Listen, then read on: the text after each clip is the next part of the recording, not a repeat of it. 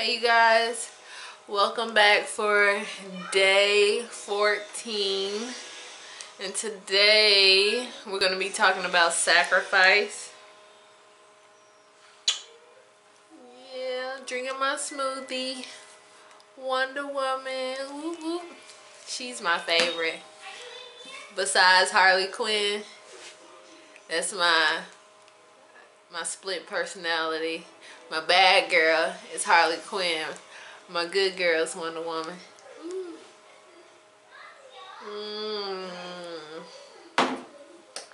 Ooh, that's good.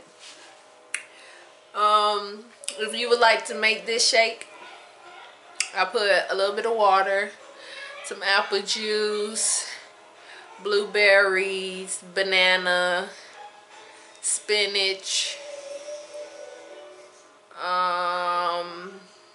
and like the frozen fruit that's already cut up, that you can get out the frozen aisle. And it had like mango, strawberry, and pineapple in there.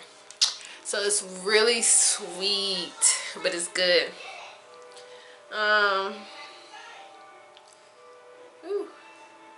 And today's verse is, if anyone then knows the good they ought to do and doesn't do it, it is sin for them. My bad. I had to look at that real quick. Like, what did that say? Yeah, and doesn't do it, or it's sin for them. Yeah, but I'm getting ready to start this this plan in the Bible verse.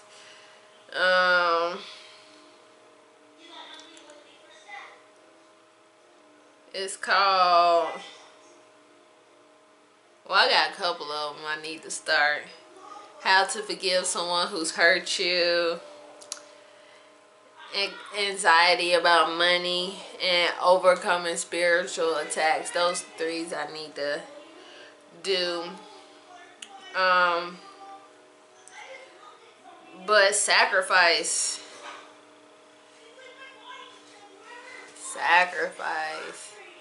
that's something that's really hard to do. Nobody, including me sometimes, don't want to make sacrifices. The last sacrifice that I had to do is sacrifice smoking. You can judge me, whatever you want to do, but everybody have their vices. Some people like to gamble, some people like to drink. I like to smoke. I feel like it's not bad. I ain't hurt nobody, you know. I'm just, and I used to be like a chain smoker. I think that's when I was like really depressed, and I was like trying to suppress my feelings. But as I started building my relationship with God, I wasn't as sad as much, so I didn't crave to smoke that much. But every now and then when I was going through something, I did, you know, go find some weed somewhere and smoke it. And I'm a sleeper. Well, it depends on the weed, because some weed have me like focused. I be drawing and all that other stuff, and then some weed put me straight to sleep.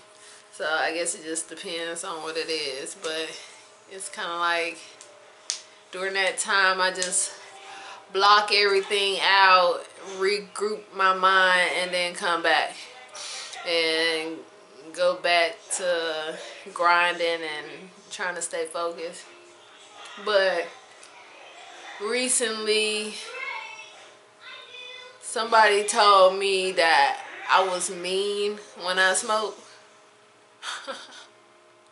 I don't think I'm mean. I just think I'm real blunt. Like, all that worried about people's feelings go out the window when I smoke. I don't care if I hurt your feelings or not. Sometimes I might be like, ooh, I just threw that one out there. I didn't even think about that before I said that. But then because I smoke, I just be like, oh well, they'll get over it. You gonna take my shake? Go get you a cup and you can have some. Don't take my whole shake. I can't do it. What is that all over your shirt? You been eating that salsa? I'm sorry, y'all. She just come in here and be distracting me and stuff. Trying to take my drink. Let me get a couple more swigs.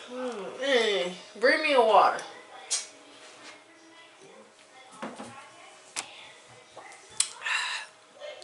Jeez, I can't never have nothing to myself. Sacrifice. I'm just trying to tell you. I can't never have nothing to myself.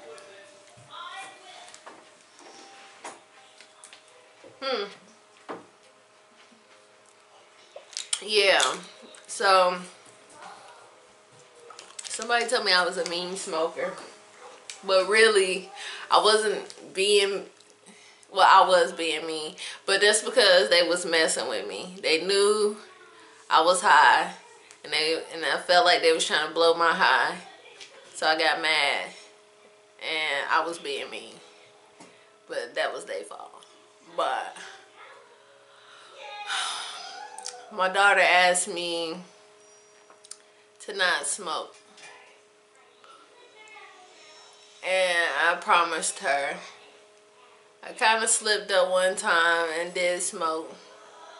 And she was sad and mad. And she asked me,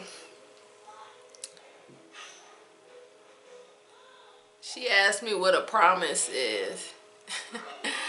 I said, a promise is something you make to somebody, a word, like an act or something. Your word, an act or something that you make to somebody. And if you don't keep it, you a liar. And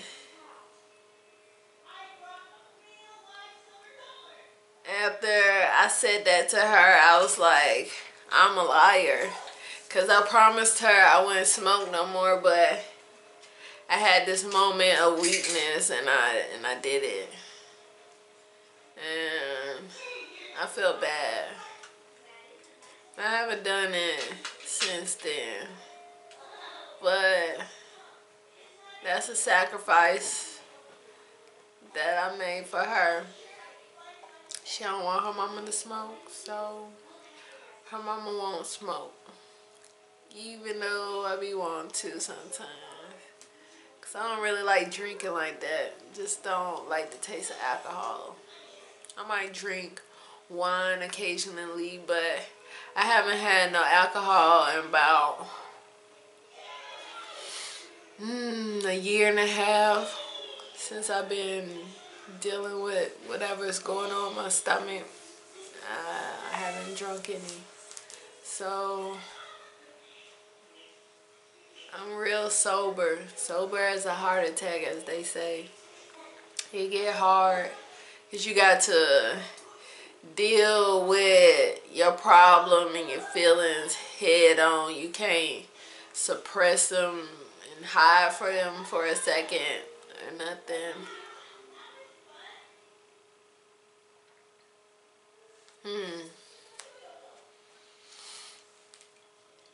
What are you willing to sacrifice? Who in your life is worth making a sacrifice for? Right now, my daughter is all I have, so I make sacrifices for her every day. I sacrifice being in a relationship because as a single mother with a daughter, I don't want to just have anybody around her. I don't want to put her in any type of danger. Somebody that might hurt her.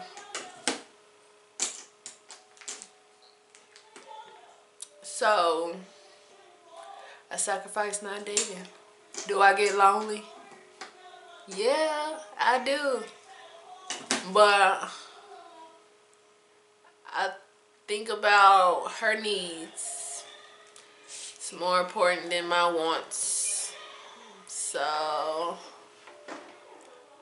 I feel like when the time is right, a good man that will love us both and respect us both, then that'll be my time. But right now it's just not my time for love. Right now it's my time to sacrifice and to be alone and to focus on building this empire for my daughter. I want to leave her something. I don't want to leave her no debt, no car. Well, you know, whatever. A car, I guess, would be nice. But I want to leave her more than that.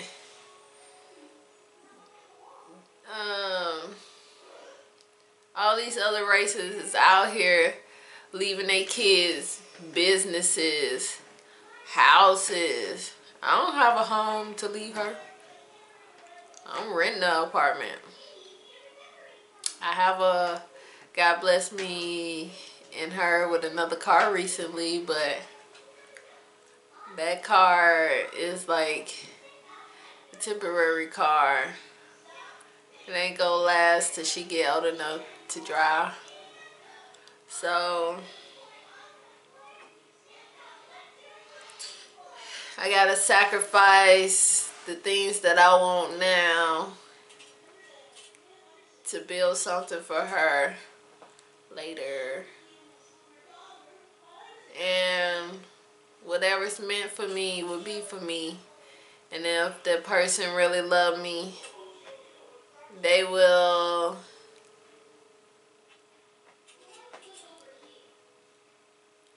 be patient and wait till I get in the position that I need to be in to be able to date. I really don't even like dating being broke. That just, I don't know. It makes me feel weird. I know some girls be like, have the dude pay for everything. But even if the dude do pay for everything, I still like to just have money for myself just in case. Like, just in case we get out here and I'm not feeling you like the way I feel like I think I am, you know? Then I could pay for my own junk. Or, you know, when I go on dates, I always drive my own car, because I just had so many bad experiences. Like, this one dude say he wanted to pick me up, take me on a date. He picked me up and take me to his house. And like, trying to like touch on me and stuff. And I'm like, whoa, take me home. He told me, nah, I ain't taking you home till I'm ready. Shit like that. That's why I always drive my own car. I end up walking in some hills. It was winter. It was cold. Trying to indicator, it was like in the morning, so the bus wasn't even running. I don't even think I had any money. See, that's why I don't like dating being broke. I need to have some type of cash for situations like that. Like, I was walking to the train station. Thank God somebody saw me walking and dropped me off at the train station. That was also dangerous because that person could have took me on somewhere else and I've been not seen again. But the way my feet was hurting in them heels, I was like, I gotta chance it. So thank God he was on my side, and that dude just took me to the train station where I asked my sister to come pick me up. She told me no.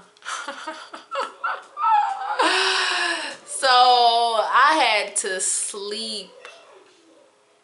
I had to sleep at the train station until they opened up. Freezing.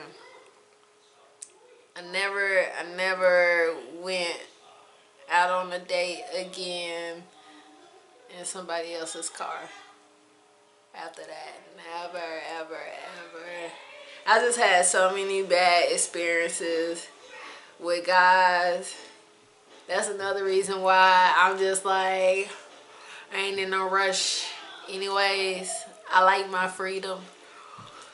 Somebody asked me, was like, what you mean by freedom? When you've been in relationships, when people try to manipulate your mind and control you and pretend, use that pretend love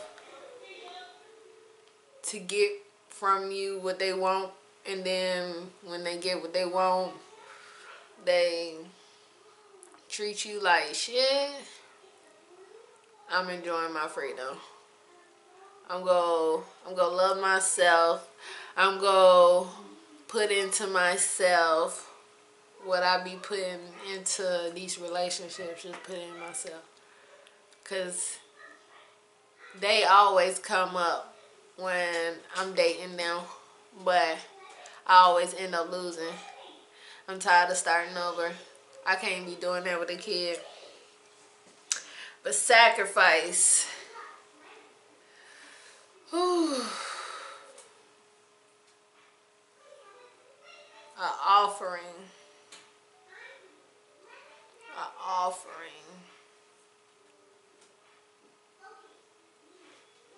What is your offering?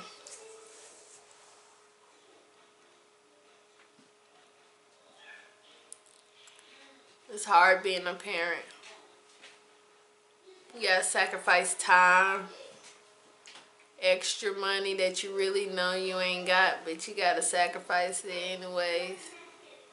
You gotta sacrifice relationships and friendships. I mean, I don't really like, I like going out, but I don't like going out in groups of people. I don't know why. I guess I'm like claustrophobic. I don't know what it is, but I just don't like being in large groups of people. I like small, intimate settings, I guess. Like,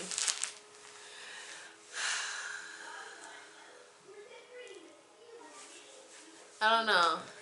Even though it is a lot of people at the movies, it's like, it's just me and that one person, you know.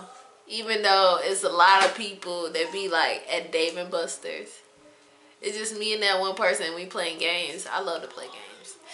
So, or drive go-karts. I don't know. I just like that one-on-one feel. I don't like to be in groups of people, because I always feel like I end up fading to the back. I don't, especially if it's somebody there that I might not care for. It'll make me not want to participate in the conversations and stuff like that. I just sit there and listen, cause I can't fake it. I can't fake liking people. It be all over my face. It'll say, I don't like you, and the way I talk to you will say, I don't like you. I don't know how to pretend, so I don't even try. And my mama told me, if you ain't got nothing nice to say, don't say it at all. So I just be quiet. Just be looking like that.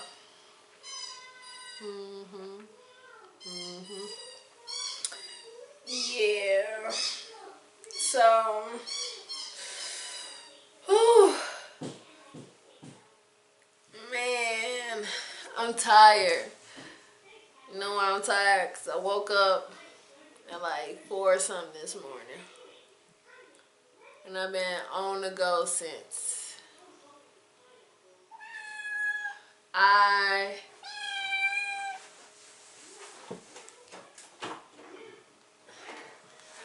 am homeschooling my daughter. So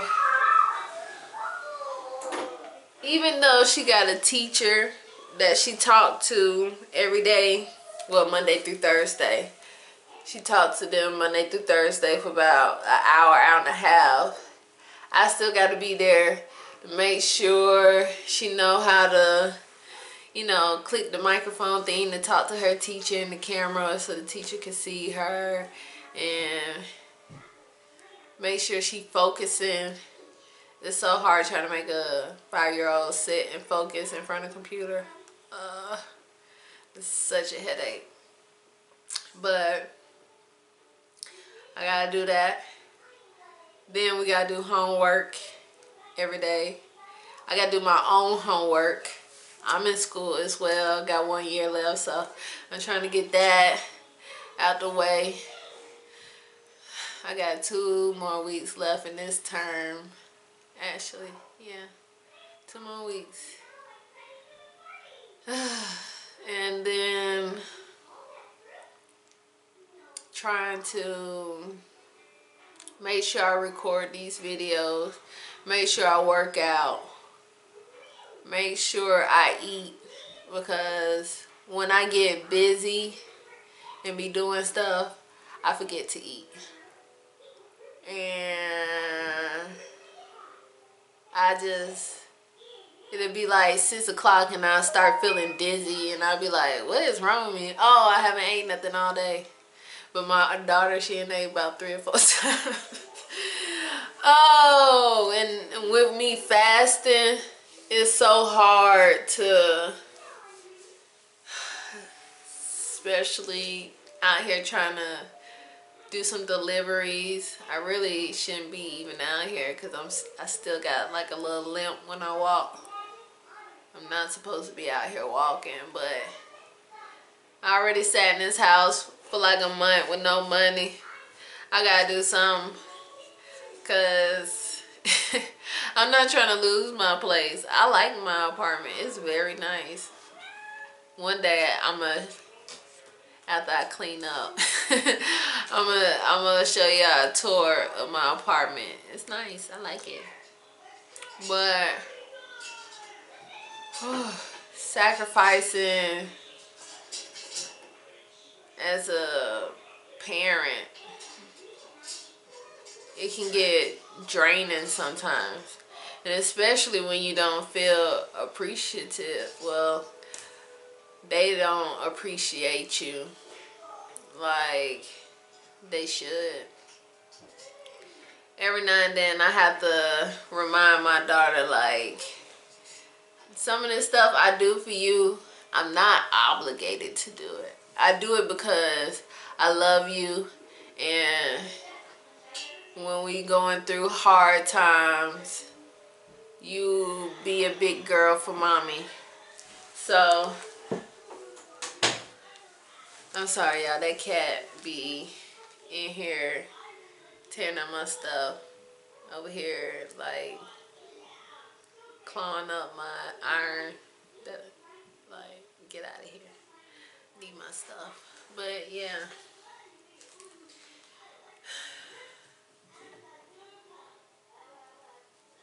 Malia got her own bed. But for some reason, every night when I wake up, she be in my bed. I be like, ah. That's why I got 2 beds, so you can sleep in your bed. So I sacrifice my space, sacrifice my food, I sacrifice relationships and friendships because she is all I have and I am all she have. So it's like you only got one parent. One already abandoned you. So what I look like being gone from you all the time. I already have to work a lot just to provide for you. And then when I'm not working, I'm gone. No. I want to give her, I want to be with her as much as I can when I'm not doing anything. We just be around each other. We just go everywhere together. We go and get our nails done together. We go watch movies. Every now and then, like once in a blue moon, I might take her out to a dinner. I just don't like taking her out to eat because she in that phase where she really don't like to eat and she be messing over food. That be driving me crazy. I be like, girl, when I was your age, we didn't have no food in the house, starving, and you be wasting food. It be aggravating me. It be aggravating my soul. But I can't force her to eat because she ain't gonna eat it. She just gonna leave it somewhere, and I don't like bugs, so just gotta chuck it up. I can't have no roaches. I can't have no bugs in my house because little 5-year-olds is storing food somewhere because they don't want to eat it. But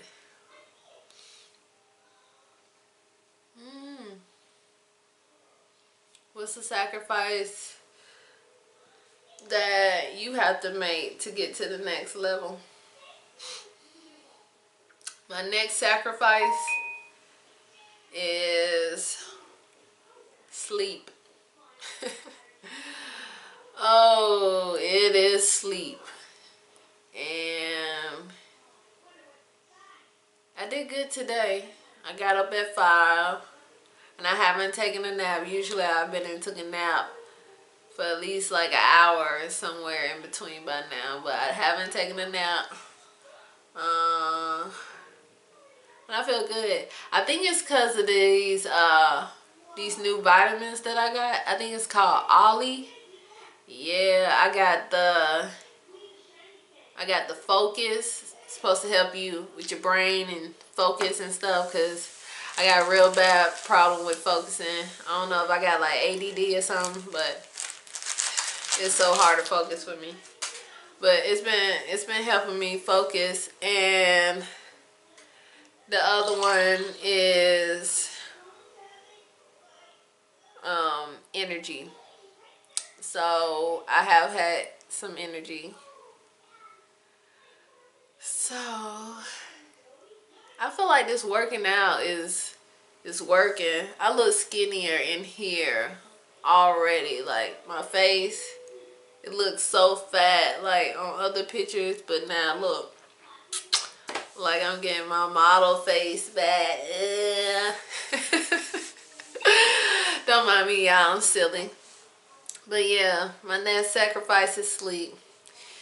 Like Steve Harvey say, if you sleeping until 8 o'clock, you already have missed out on money. So all the successful people, they wake up around 4 or 5, work out, start their day. So that's what I'm trying to get in the habit of, waking up. So I'm just gonna, my body naturally wakes up at 5 o'clock every day because of the job that I previously had. I had to wake up like 4 or 5 o'clock to get to work in time because my job was like an hour away. But I'm going to set my alarm to ensure that I wake up at 5 o'clock on the dot every day.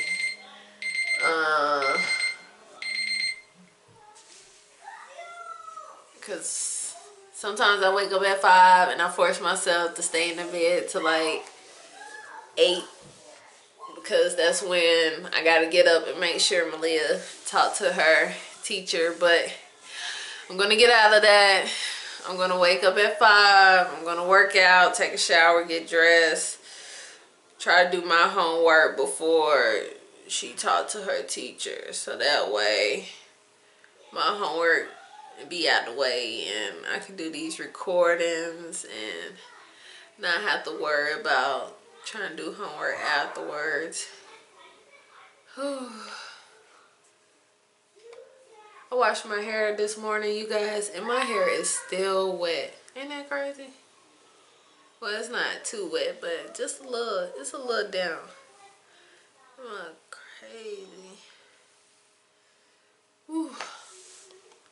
But yeah, thank y'all for coming in. This been 30 minutes with Nikki. Oh, wow. Let me stop. I'm just messing with y'all. This been 30 and 30. 30 and 30. If that happens, 30 minutes and 30. Dang. I don't know. My mind be all over the place.